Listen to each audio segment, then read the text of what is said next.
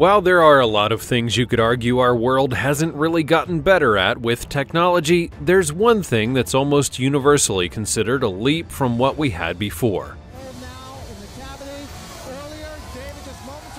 That's medicine. From basic medicine to surgeries to just examinations, we've gone above and beyond over the years to make the kinds of practices that save people's lives as much as possible. And then there are the methods to try to extend people's lives, like cryogenics, being frozen in time now to live later. And you might not think that this has happened a whole lot, but it has. So here now are 20 people who were frozen in time. Number 20. The Mountain Family. We're going to start with a little bit of a twist because there's more than one way to be frozen in time, believe it or not, and I've seen it firsthand. Or the ones who discovered the people we're about to talk about did. This is about a trio of young people who were found on a summit in Argentina. To be more specific, they were about 22,000 feet above sea level, which is pretty high. The bodies of 13-year-old and her younger companions were found to be so perfectly preserved by them being on that mountain summit that one of the ones who found them honestly thought that one of the girls was just sleeping. Later on, after being examined, it was noted by some that they were to be some of the most perfectly preserved mummies in the entire world, all because of the cold temperatures of the mountain keeping them well preserved. The irony, of course, is that this isn't such a far-fetched thing. We put food in the freezer so that it can be preserved in its own right, so why not people under the right conditions? And if you're wondering why those three were on the mountain in the first place, they were all part of an Incan sacrifice. Due to their preserved nature, they were able to discover that they were actually drugged, and it was that which ended their lives, and then they were just left there for the gods to deal with, showing how some ancient customs even now are just hard to hear about. Before we go on, like this video, smash the subscribe button, and click the notification bell right now, or this centipede will crawl on your face when you're sleeping. Now it's time for the fancy topic. For today's fancy topic, this picture can be a bit much, but the story behind it isn't so far-fetched, because allegedly a man wanted to be frozen so that he could avoid a certain death due to the cancer that he had been diagnosed with. Believe it or not, this is one of the backbone principles of true cryogenics, the idea that there are people on the verge of death right now, but they might be able to survive if they were frozen in time until a cure could be found for them later. Cancer would be a great example of this, as its research as a whole continues to grow so that it can eventually be a cure, but when it would be cured, well, that's just unknown. This man decided to be frozen alive to avoid dying. Not everyone would be up for this, obviously, but it's something that many would definitely consider, so let us know what you think below using the hashtag fancy topic. Number 19. The Ice Maiden.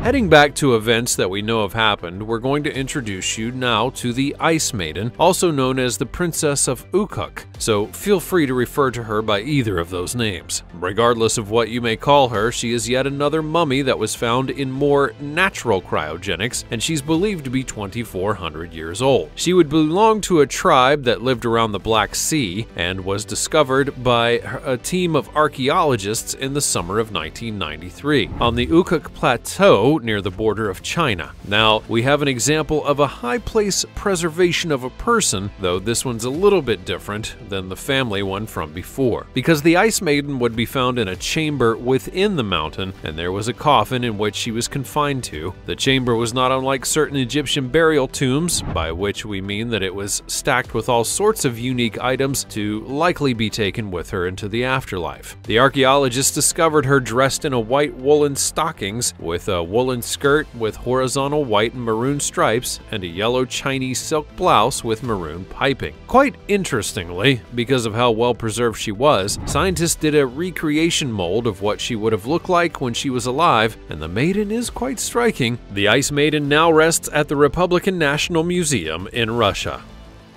Number 18. Rosalia Lombardo.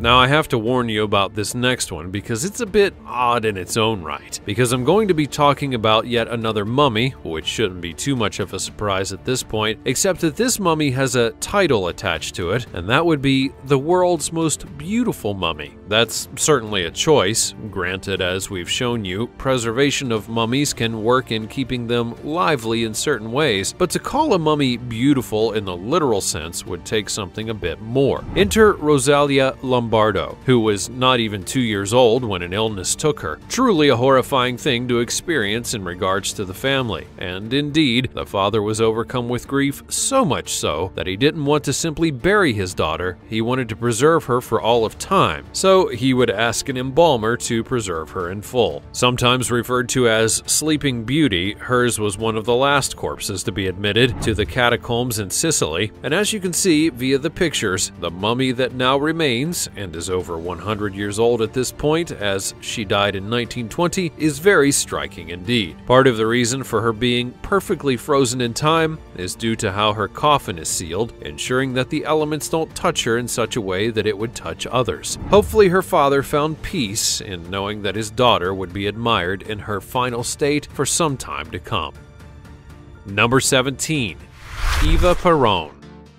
If you think you've heard all the crazy preserved stories of the world, you have not seen anything yet, because now I get to tell you about Eva Peron, a woman who was indeed embalmed after her death at the request of those who were close to her. And as you might have guessed, it was a very well done procedure, and Eva remained fair looking to all those who saw her. Eva herself was the wife of a former leader of Argentina, and she was well known for her work with the poor, which helped her husband's political rule and helped her gain a good reputation as well. Are you waiting for the twist? Well, after she passed away, her father was later deposed, and those that took over literally stole her remains, and an odyssey would begin in which her body was ferried from one spot to another in order to protect it and themselves. The people were not for this and would even write, "Where is the body of Eva Peron?" on walls in various places to try and get it and restore it to where she belonged, which was with the people. And after 20 years, her party, being her husband Juan was still alive but living in exile, was legalized in Argentina, and as a result, Eva Peron's body was returned to him. It was cleaned and then preserved once again. In October of 1976, it would finally be taken from where it was and placed in her family's mausoleum in Buenos Aires. The place that it resides in is fortified, all to ensure that no one can ever take the body again. Probably not the story that you were expecting, but sometimes truth is stranger than fiction. Number 16. Zhenzu. Let us now tell you about the story of Zhenzu, a Chinese noblewoman and wife to Li Kang, the Marquis of Dai, and Chancellor of the Changsha Kingdom during the Western Han Dynasty of ancient China. So if you can't tell, she was a very important person indeed. And because of that, she had a lot of wealth and power to show off, and was known for having a group of musicians to entertain her at times. She also was able to eat the finest of foods, ones that were specifically reserved for those of the royal family, and most of her clothing was made of silk and other valuable textiles. She also owned a variety of cosmetics. So, very much a noble woman of the times, but obviously I'm not here to talk about how she lived, I'm here to talk about how she was frozen in time. She would die in 163 BC and was found in 1971, which is almost a 2,000 years difference, a very key thing for what I'm about to tell you, because when she was found, her skin was still very much intact, and there was still blood in her body. The corpse was wrapped in 20 layers of clothing bound with silk ribbons, and there were multiple layers to the tomb that she was in, as well as the coffin, so much so that an unknown liquid was what she was bathed in and likely helped her in the preservation. Once she got exposed to the elements though, she disintegrated in part, but for a time she was without a doubt one of the best preserved people of all time. Number 15. David Blaine. The next one is very much not like the others, and that's a good thing, because this one's about a magician named David Blaine who has proven time and again to be an idiot. But why is that? Because for various shows he will actually put himself through the ringer in the most physically taxing of ways in order to show the endurance that he has, even though it seriously screws him up later on. Such as when he decided to be frozen in time during a show back in the year 2000. To be clear on this, he wasn't flash frozen frozen or put into a cryo chamber like you would expect, but rather he was sealed within a block of ice that had enough room for him to move at least a little bit and to breathe, but still sealed up so that he couldn't escape once he was put inside. There are all sorts of reasons why this is an incredibly dumb thing to do. If you're not prepared for this, you could die in a variety of ways, not the least of which is your body getting too cold to move on, like hypothermia, and the fact that the longer that you're in there, the longer your body goes without food or water. And yet somehow, some way, with the world watching, he was in that block of ice for 63 hours, 42 minutes, and 15 seconds. And when he was released, it was because they brought in chainsaws to get him out. As you can guess, he wasn't in the best of shape, as he couldn't sleep while he was in the block or else risk his body shutting down. I really shouldn't have to say this, but I will anyways. Don't try this at home, people. Number 14. Couple in a glacier.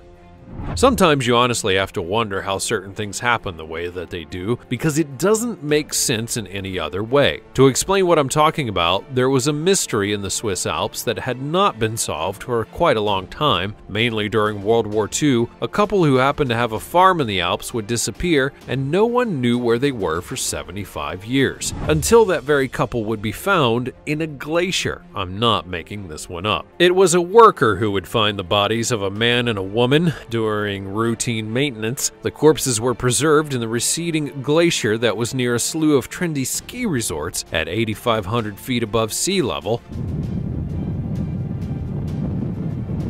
Now, the couple's youngest daughter, 79-year-old Marceline Audrey Dumoulin, told Swiss paper Le Matin that their children had never stopped looking for them. They had spent their whole lives looking for them without end and thought that they could give them the funeral that they deserved one day. She would also further note that the day of the disappearance was not particularly odd. The weather was good, her father was in good spirits, and they went for a walk in the valley when they just vanished. To be clear, it's still not fully known how they ended up in the glacier, but clearly there was some kind of accident that left them in that state, and though it is a tragic end to a mystery, the family noted that now they are at least content and relieved to know what happened to their fallen members. Number 13. The Russian Monk. This is a story of a monk from Russia who intentionally let the elements freeze him, survived the experience, and woke up years later as if nothing had ever happened. No, not really, but given all the stories you hear about monks, it didn't sound so far-fetched at first, did it? Rather, this is the story of Hambo Lama, who had a very simple goal in life. He wanted to be a monk, and wanting to fulfill his dream, he, at just the age of 16, would go to a Buddhist university that's now in ruins in order to get his experience and training to be one. He became a Russian Buddhist in 1911, but his journey was only getting started because during World War II, he would use his position to help the Russians in the war effort by providing meals and clothing for soldiers, as well as helping set up hospitals and other monks for those that needed tending to. At the age of 75, he would declare that he was ready to die, but his fellow monks didn't want him to admit that his death was imminent. So they all meditated together, and he died while doing so. A very monk thing to do, if I can be honest. Per his wishes, he would be buried and then later exhumed by the monks after a certain set of years. And when this act was fulfilled, people were actually shocked to see just how well preserved that the former monk had been. Due to the communist regime at the time, the monks had kept him hidden until 2002, when he was exhumed once again, and when they did, he looked so alive in the eyes of many that they considered him a living dead and would go up to him as he was put on display and shake his hand. Number 12. The Astonishing Mummy. At this point, you should be used to people not only finding well-preserved mummies, but learning all about them and how things allowed them to be so well-preserved, which brings us to this particular mummy from Lund, Sweden, that was from the 1600s. When they discovered it in 2014, it was a lot more put together than many felt that it should be. When the coffin was opened, they found a remarkable sight because there was an old man who looked like he was simply sleeping. The preservation to them seemed astonishing, and that's when they discovered that the man was a bishop and prominent historical figure in Scandinavia, and he was in the crypt of the famous cathedral in Lund in 1680. He then played a key role in the founding of Lund University and was also a physics professor, an architect, an entrepreneur, and a chaplain to the Danish king. So given all of those titles and qualifications, you can understand why so many would try to keep him as well preserved as possible when he passed. Aside from their preservation techniques, the other reason that people wanted to study his body was because they wanted to learn more about life in the 1600s. John Wilkes Booth. John Wilkes Booth.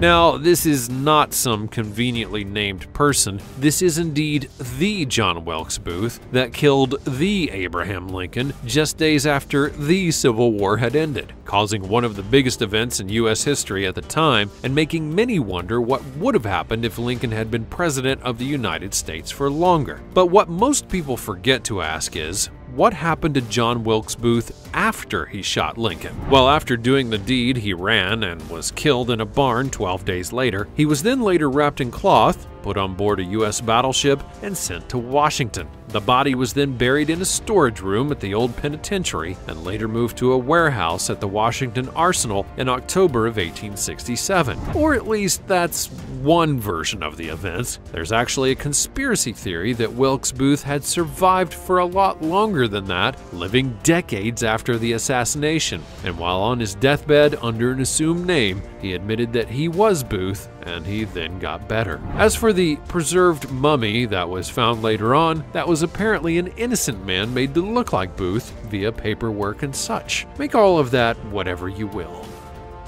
Number 10. Menmatre Sete I.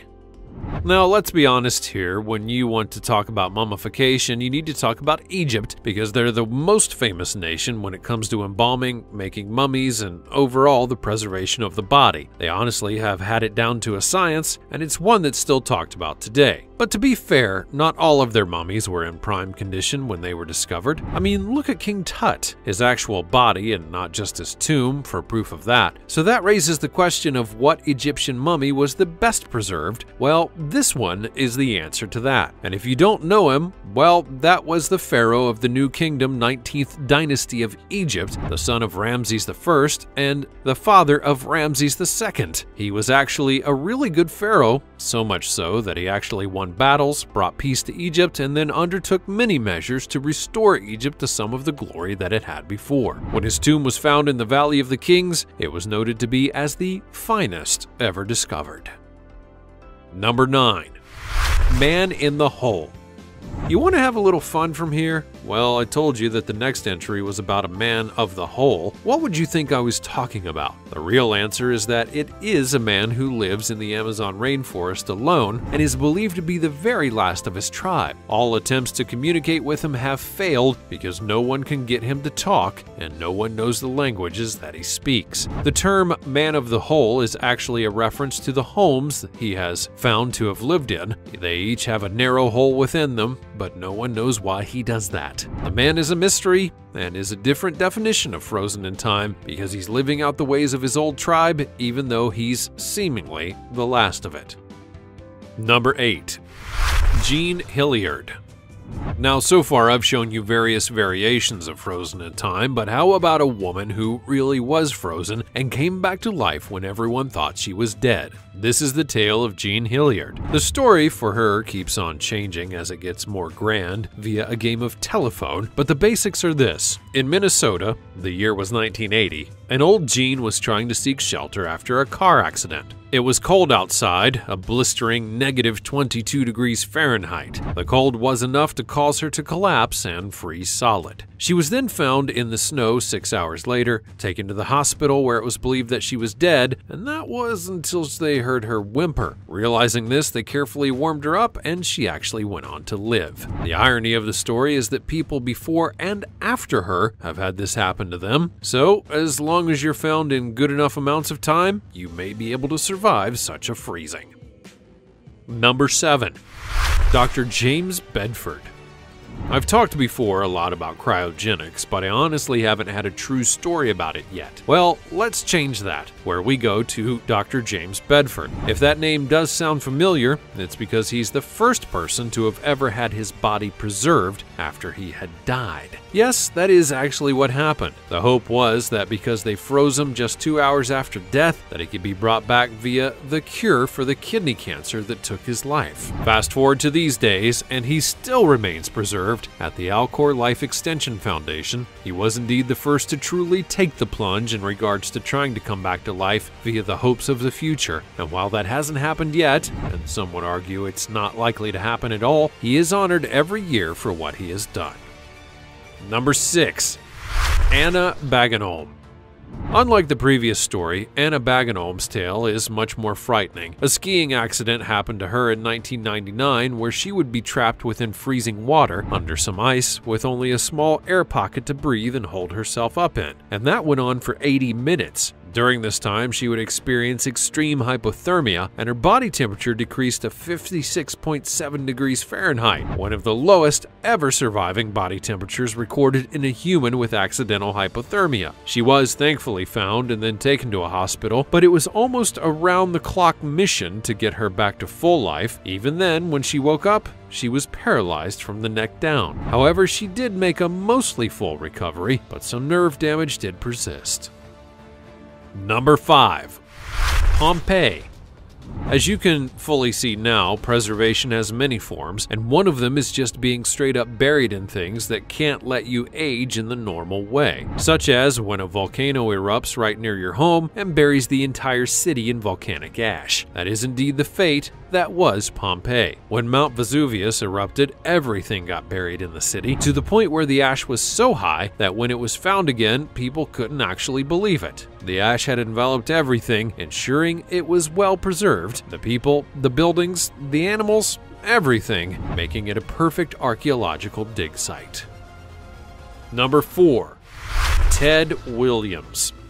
Ted Williams is perhaps one of the most famous baseball players to ever have lived, but he's also one of the most controversial in terms of what happened after he died. A pact that he had made with his family allegedly said that Ted Williams would be frozen in cryostasis. The catch? Apparently his body is in 2 pieces. According to reports, the head of Ted Williams was removed and preserved via one process, and the rest of his body went under standard cryo processes. His family fought the procedure but lost, and thus the curious case of Ted Williams endures even to this day. Number 3. Polly Heineck. Polly Heineck is not unlike a certain someone from before who got literally frozen in the elements, was thought to be dead, and yet was able to be brought back to life. Polly was apparently frozen from the wrist down, and his father would call 911 claiming that his son had actually frozen to death. The procedure that would be used by a special surgeon to bring him back was noted to not always work, but yet it did with Polly Heineck. He never got to be 100% again, but he's happy for the second chance that he's been given with life. Number 2. Iwa Wisniewska.